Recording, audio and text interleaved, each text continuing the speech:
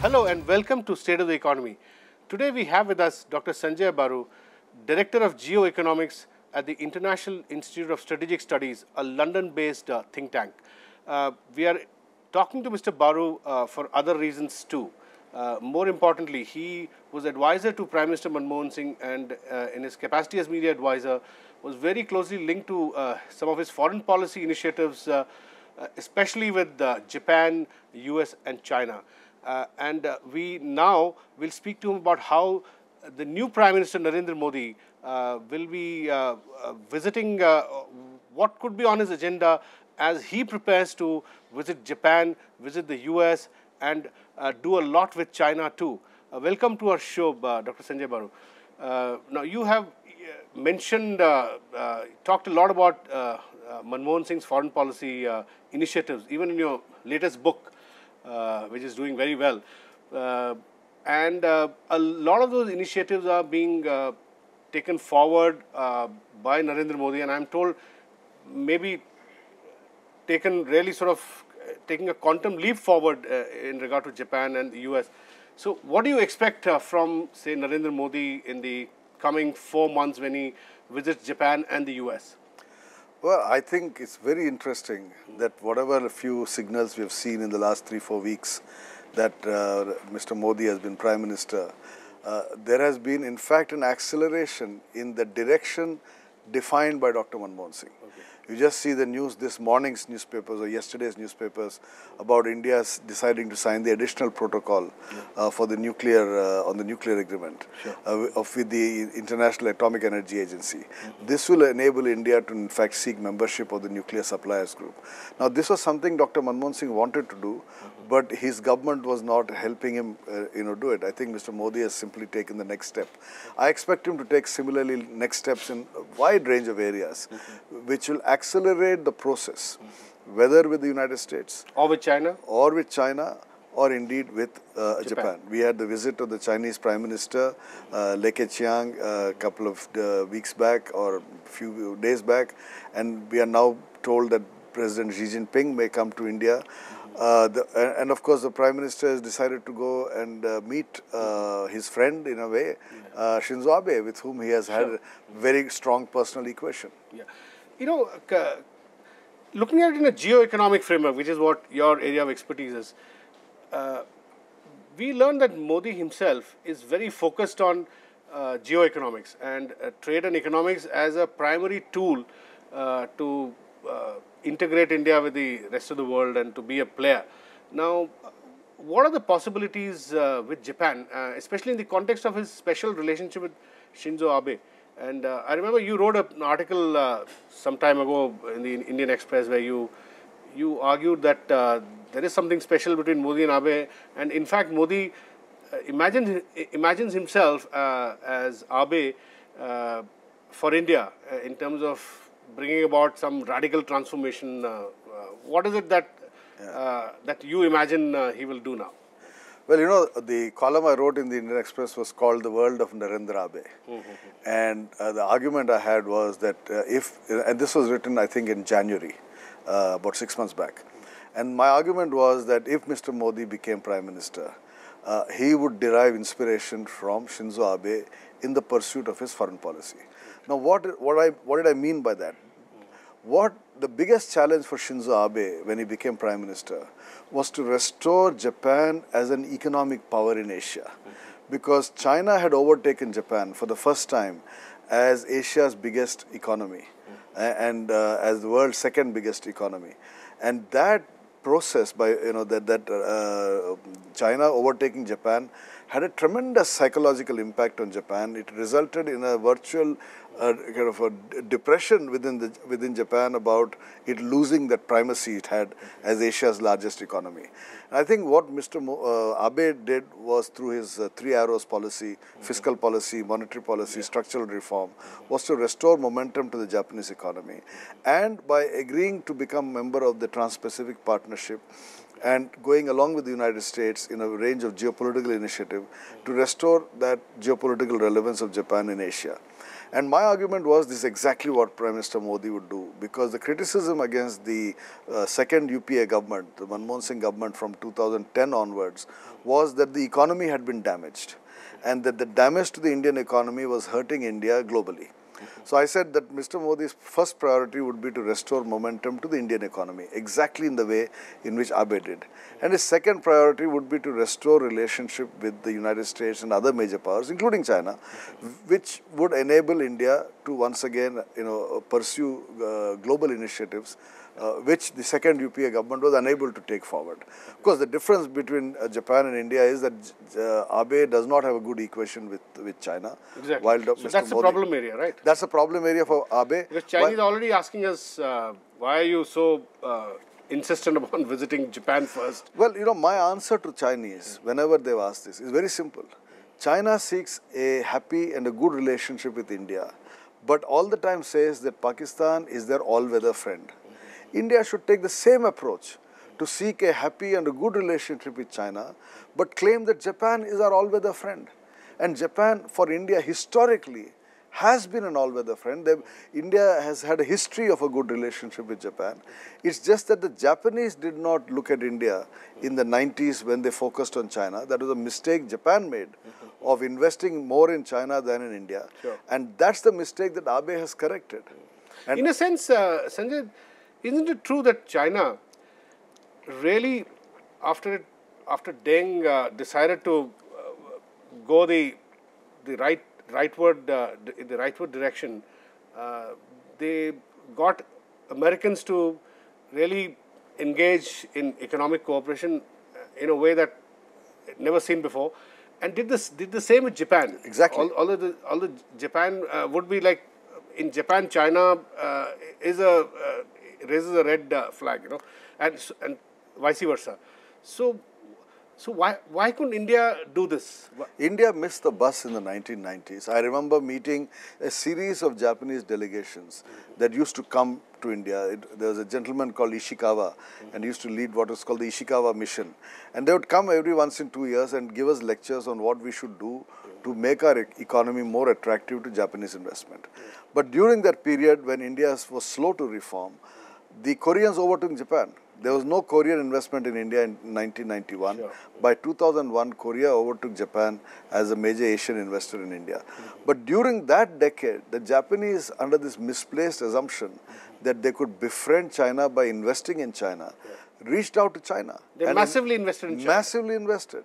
And now they are seeing that that was a completely failed strategy because despite all the money they put into China, the Chinese are giving them a lot of political problems. So the Chinese have really been very smart. The Chinese have been extremely smart. Yeah, they use the Americans, they use the Japanese to globalize their economy. Exactly. And what can India do now? Who do you think, if India were to sort of adopt, say, the Chinese strategy of the 80s and the 90s, who should India look to for, say, $40 to $50 billion worth of investments in special economic zones, etc., in the next 5 years? Who can Modi turn to? Modi should turn to anyone who's willing to invest in India. Including China? Including China. And certainly Japan. And certainly the United Arab Emirates and the Gulf countries and Saudi Arabia. There are a large number of countries with investable surpluses. In fact, it's the Europeans who don't have sovereign wealth funds of the Gulf sovereign countries. wealth funds, the capital account surplus that many of these countries have. They are looking for an attractive source of investment. Europe is no longer as attractive to many of these countries as it was in the past. Even China is no longer as attractive as it was in the past. If Mr. Modi converts India into an attractive destination, all of them will come. So as far as foreign investment is concerned, I don't think we need to play favorites. We don't have to say so-and-so is preferred, so-and-so is not preferred. Anyone who's willing to invest in India should be allowed to invest in India. Because after all, that investment creates employment here. It brings technology here. It creates opportunities for us. But on a strategic plane, Japan has a special status. And culturally too, I mean, I know Mr. Modi's favorite is Swami Vivekananda. And Swami Vivekananda was one of the early Indians to travel to Japan and write glowingly about the rise of an Asian power in the end of the 19th century. So I think Japan is a very unique place for India, and certainly in the case of Mr. Modi. Yeah. But the problem, Mr. Baru, is that the Japanese are known to be a bit slow in responding. That is their part of their cultural mindset. But once they make up their mind, they come in a big way. But how do you think Modi can really sort of persuade Japan to come to India in mission mode? Although, of course, there are Japanese are investing in a big way in the Delhi-Mumbai industrial corridor, creating those 7 cities. Modi is talking about 100 new cities. Do you think that's one area where Japan could come to India in mission mode and invest, say, $20–30 billion? I think for that, we have to make ourselves more hospitable to foreign investment. The fact is, it's not just the Japanese.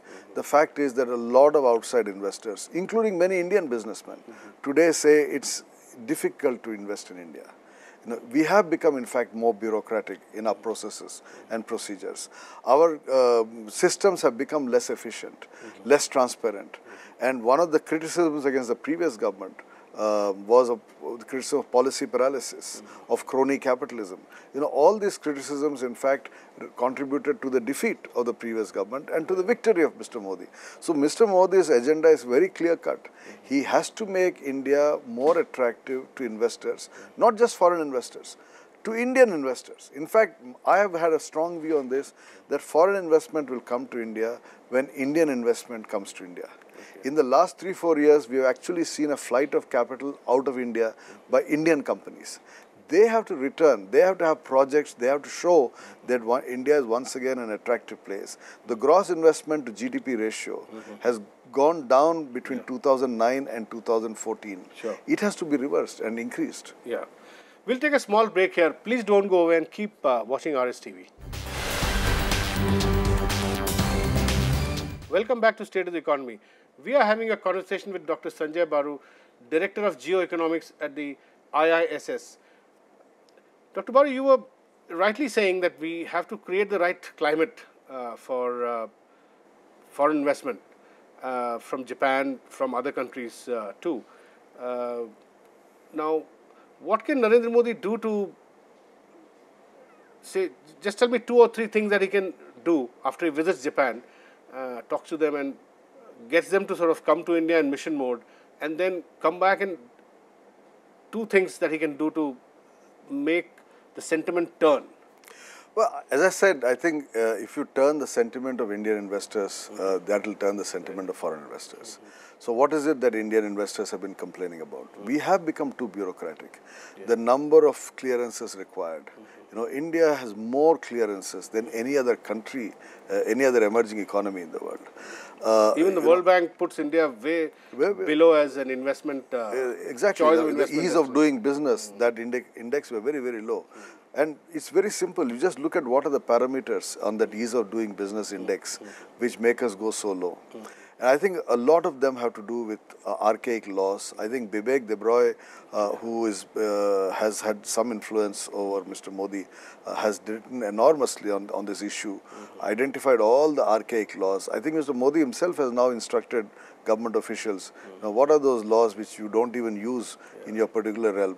Get rid of them, and go in for major restructuring of the provisions for establishing a firm, for conducting business in India, for bringing in money, essentially for you're saying taking you have out to money. reinvent the bureaucracy. Reinvent procedures, reinvent bureaucracy, but bureaucracy is not bad everywhere. Manmohan Singh also faced this problem. Absolutely, and I think he used to talk to you about it. The experience in India is that some state governments are more business friendly than other state governments. Certainly Gujarat was seen as business friendly, Tamil Nadu was seen as business friendly, even Andhra Pradesh during Chandrababu Naidu's time was seen as business friendly. There are some states seen as business friendly. Learn from those states. Mr. Modi knows what it is to run a business friendly government. Bring those ideas to Delhi, convince the bureaucracy here that you guys need to hang loose. Let the animal spirits of enterprise be revived by giving space. Then, if business makes mistakes, have a legal framework that will correct that. Strengthen regulatory institutions, strengthen capital market regulatory institutions, strengthen the other sector-wise regulatory institutions. I completely agree with you. This is just one aspect of the mindset change that is needed in bureaucracy. Now, there is another aspect, which is a mindset change in the foreign policy bureaucracy as well as the national security bureaucracy? Because we've seen that our national security bureaucracy, even during Vajpayee's time and during Manmohan Singh's time, had a bias against engagement with China on various counts. Chinese investments, whether it's in ports or dredging, always national security issues were raised. One doesn't know how far they were valid. Now, if you were to invite, say $20-30 billion from the Chinese, they are very keen to do business with Modi in a special economic zone. How do you get over the national security psychology, which was there even with the Americans? You had experienced it during the nuclear deal. Correct. Right. So now, how do you deal with these psychologies? Well, partly it is psychology, and that is, you're right when you say that in a foreign ministry, etc., there are old mindsets. But I think the other problem is actually of systems and procedures which we have put in place, and that is to do with the Ministry of Home Affairs. The Home Ministry, in fact, has made it more difficult for foreigners to come to India and function in India. And even the External Affairs Ministry on many occasions has said, look, we don't want to have these procedures, but we are forced to have them because of the Home Ministry. And I think that is where the Prime Minister's office can step in. With a man like Mr. Ajit Doval as a National Security Advisor, I think he has high credibility with the internal security establishment. He should in fact use that credibility that he has to ease up on some of these norms. I keep telling people, no terrorist has ever taken a visa and come to India. Only one guy called James Hadley, who was involved in the Bombay 2611 thing, was the one who came into India on a visa. And because of him, we have changed visa procedures that have hurt thousands and thousands and thousands of foreigners wanting to come to India. On the other hand, every other terrorist, including the guys who came from Pakistan in Mumbai in 2011, they don't ask for a visa to come in. It's the legal people who want to come in with a visa. Sure. Make it easier for them. And do you think Modi has the right people around him? You spoke about Doval, who can bring about a transformational change in relations with, say, China or with the US. Japan is not such a problem. For instance, with the US, the nuclear liability clause has been a thorn in our flesh. Again, there's a mindset. There needs to be a mindset change on that. How will a solution come about on that? So how do you think, you can imagine how Kissinger and Nixon would have rewritten the rules when they started engaging with China, and how they would have dealt with their bureaucracies in a transformational way. So, well, you don't have to go all the way back to Kissinger and Nixon. Even George Bush, when he decided to do the nuclear agreement with India, had to overrule his bureaucracy because American bureaucracy was still very hostile towards India. And Manmohan Singh overruled his bureaucracy. So can Modi with 282 seats, 283 you don't need 282 seats. You need imagination, and Mr. Modi has that imagination. But more importantly, I think we already have those signals. As I said earlier, his decision to sign the additional protocol, I think is a very clear signal that on the nuclear, civil nuclear policies, he is going to walk the talk. So what will he do when he goes to the US?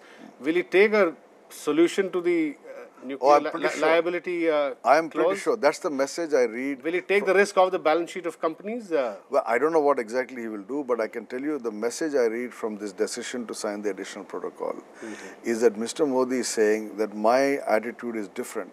Go back to the debate in India on the nuclear deal. The BJP was divided, just as the left was divided. I can tell you, as I have written in my book, that Sitaram Yechury in the left was quite willing to go along with Manmohan Singh on the nuclear deal. It is Prakash Karat who opposed it. Similarly, in the BJP, Mr. Arun Jaitley was quite willing to work with the government. It was Advani and his supporters, including Sushma Swaraj, who at that time were creating the problem on the nuclear liability bill, for example. So I would imagine that Mr. Modi, who was not part of this group, he was sitting in Gujarat running his government, will come with an open mind and look at what is practical, what is necessary, what is in India's national interest, and pursue a pragmatic policy, which I think all the signals in the last 3-4 weeks suggest that you are going to see a pragmatic government.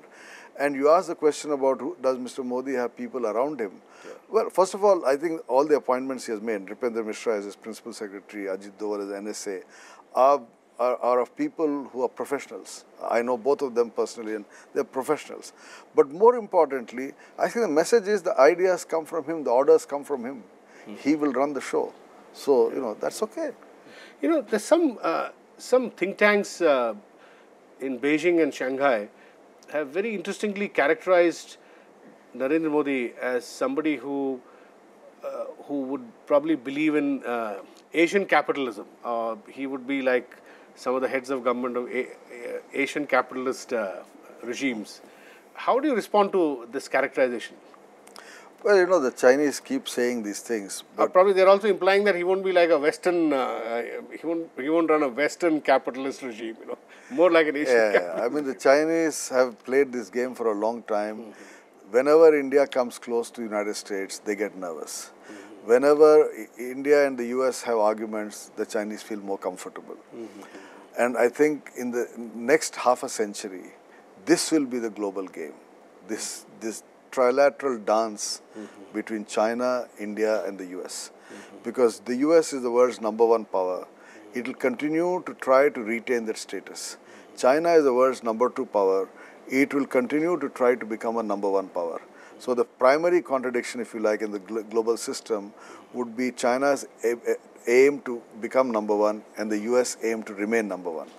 But the secondary contradiction would be India's aim to become #1 first in Asia and then globally. Frankly, I do not see why not in the year 2047, when India celebrates its centenary as a republic and a democracy and a free country, India cannot overtake China and become the world's largest economy. Sure. Next 30 years, it's possible.